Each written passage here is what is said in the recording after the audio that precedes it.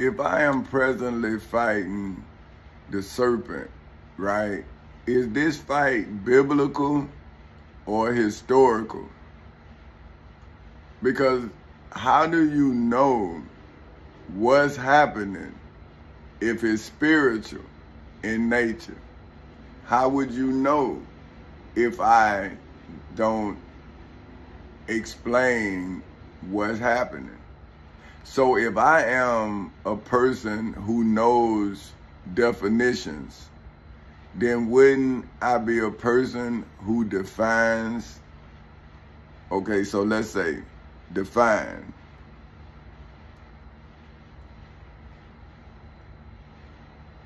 To determine or identify the essential qualities or meaning of. So see, how can the serpent be wise? See, because some ain't right with what's being said. If I have to be as wise as a serpent, then the serpent has to be wise. So the definition of wise is characterized by wisdom. So I'm now defining the serpent. So where's the wisdom? Wouldn't the wisdom be mine? See, wouldn't I be the one characterized by wisdom? And wouldn't the serpent now be identified by the criminality of the crime? See, well, where would be the wisdom if the serpent is not caught? So now, shouldn't we have to go to the scripture that says that I have to be as wise as a serpent, but as humble as a dove, and then, as harmless as a dove, and then analyze it in this spiritual battle? See, now, if I'm now the victor and I'm now writing the story, then wouldn't I now be able to okay, let's see, wisdom, characterize. Now, this would be characterized. To describe the character or quality of. So that's what I'm doing, right? I'm giving you a lawsuit. Let's break it all the way down. Ain't no, we here, we might as well. What else we doing? See, that's what I'm saying. If you don't spend your time wisely, how you spending your time? Right? Either you spending your time wisely or somebody spending your time. Right? It's only one or two things. You spending time and you getting paid for time you spending. But somebody is paying for everybody's time. And that's why when I had the serpent who was paying me, violating me, then I became, I defeated the serpent so I can then pattern my way of life. So when Jesus say, I am the truth, the light, and the way, well, what is, okay, the lawsuit? A suit in law, a case before a court. So now, if Jesus was brought before Pontius Pilate, was Jesus a case or was he a suit? See, look, the definition of lawsuit is a suit in law. Now, let's break down suit. A set of garments such as an ensemble of two or more usually matching outer garments such as a jacket, vest, or trouser. Now, I say that because when you go to church, is not everybody dressed up? Everybody in their nice suits. So is Jesus a suit that you wear to church? If you take Jesus to church in your mind, aren't you dressed in Jesus' garments mentally?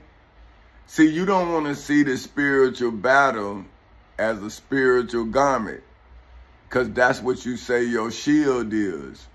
So now, if your shield is made of a man that was created from a God and then put into a virgin who had never known a man,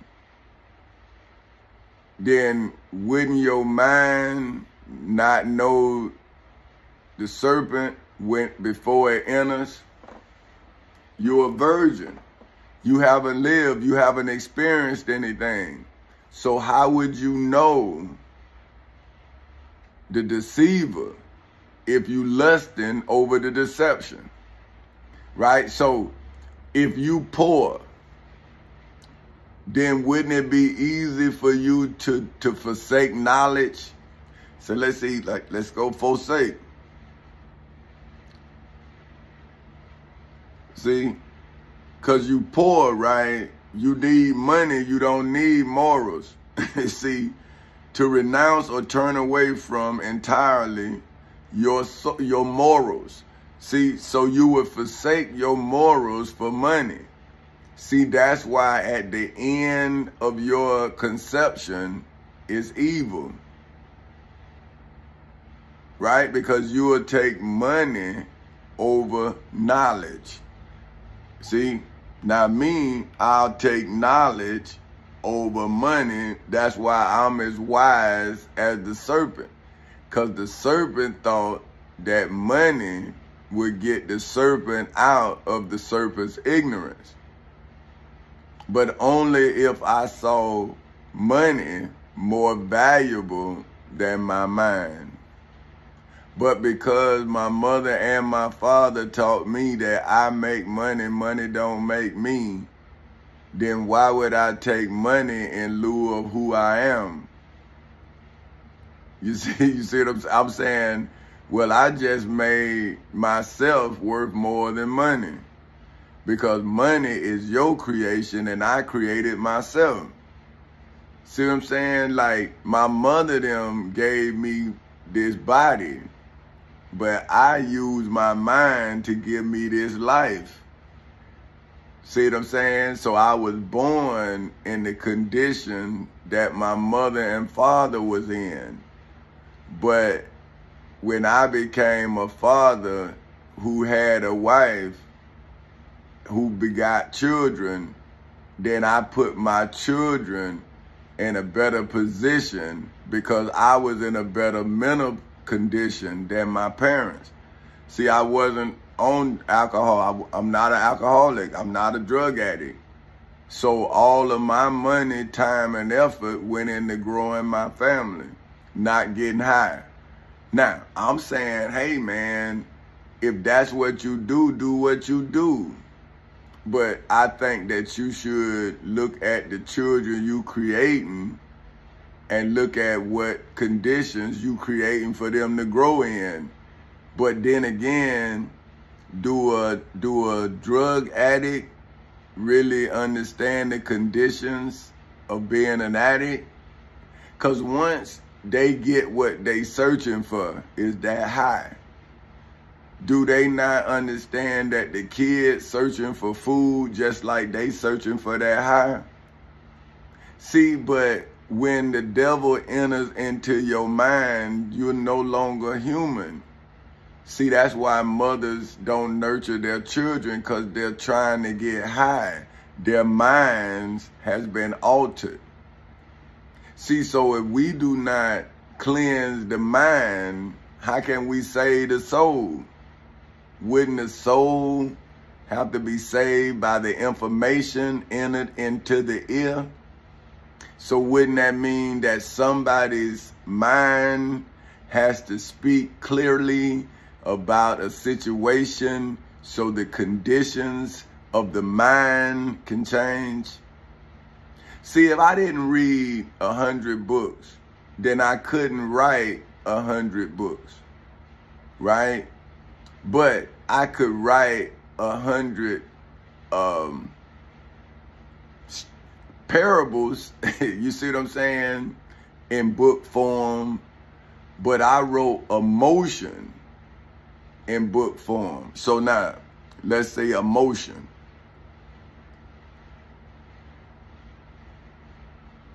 Now, the legal definition is a proposal for action. See what I'm saying? So that's what I'm telling you. The Declaration of Independence and your Bill of Rights, the United States Constitution or your state constitution is a motion. See, by definition. See, so this is what I'm saying. If I'm a descendant of people who were denied the right to read and write, then do the descendants of those people not see the importance of what I'm doing, being thorough, breaking it down till its smallest definition? See, not as small as detail, because you still, see, okay, let me show you what I'm talking about, detail. See, even if I break it down in detail, you still won't know what I'm talking about if I don't define it. So I'm gonna show you detail, extended treatment or attention to particular items. So if freedom is an item, which is a distinct part in a numeration, excuse me, account or series, right? So that's a number, right? Numeration, the act or process of making or stating a list, see, or thing one after another. So if I then take the truth out of any step in my numeration, right, then what is the process for my great-great-great-great-grandchildren? How would they know that I took the truth out of the process until they start walking in my footsteps? See, this is what I'm saying about Moses, right? If Moses started the Exodus, who started the war? Right? If Moses was in the wilderness for 40 years and he took on a wife, he had a father-in-law. So Moses didn't go out in the wilderness to fight. How? He was out there 40 years. The man established a life for himself in the wilderness. But he thought about his people just like I did. See, I'm working, but you think I don't see my family's struggles? I'm trying to help them. But see, this is the thing about a person who is in denial. See, they take help, but they don't use the help they take. See what I'm saying? And that's when I had to learn that you can handicap somebody by giving them help. See, okay, say you hurt yourself and you get crutches. Well, once you heal what you need the crutch for, you can walk again. But how about if you now feel safer with the crutches? Do you now not understand that whatever was hurt has gotten weaker because you failed, you using the crutch and not the leg? So if you swing the leg, your arms are gonna get stronger, but that leg gonna get weak. That's why you have to go to rehab, so you can strengthen the muscles around the damaged part that wasn't being used while you healing. So you will have one leg bigger than the other because you still using that leg and the other leg is healing. So when you go to therapy, you have to work this one, that whatever leg out or whatever arm or whatever that hurt area is, you have to get it back strong, right?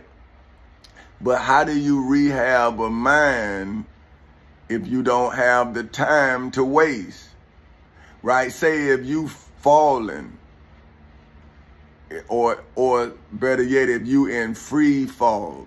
Let's see, free fall. See, let me see, free fall. The definition of free fall is the condition of unrestrained motion in a gravitational field. See, so that means you falling in a gravitational field, right? No, okay, let's say gravitational. A force manifested by acceleration toward each other of two free material particles or bodies, or of radiant energy, quota, right? Now, so that means if you in your mind and you just there in space, right, then you are limited in your mind's universe. So you just, it's like you're not allowing nothing in, so how can you get out? And what you allowing to enter into your mind is what's trapping you in space. See, so if your mind is trapped and you do not educate the lock, then you entrap your mind within the trappings of the deception that you allowed to go into your mind and then give your intellect bad information. So now, if you intelligent, but the information is toxic, then your intelligence has to be used to see the toxicity in the information that you digested. So if you eat poison, your body is going to try to reject it. But the poison, because you ingested it, is going to take over your immune system. So if your mind has not consumed something of use, then your mind is not going to be useful.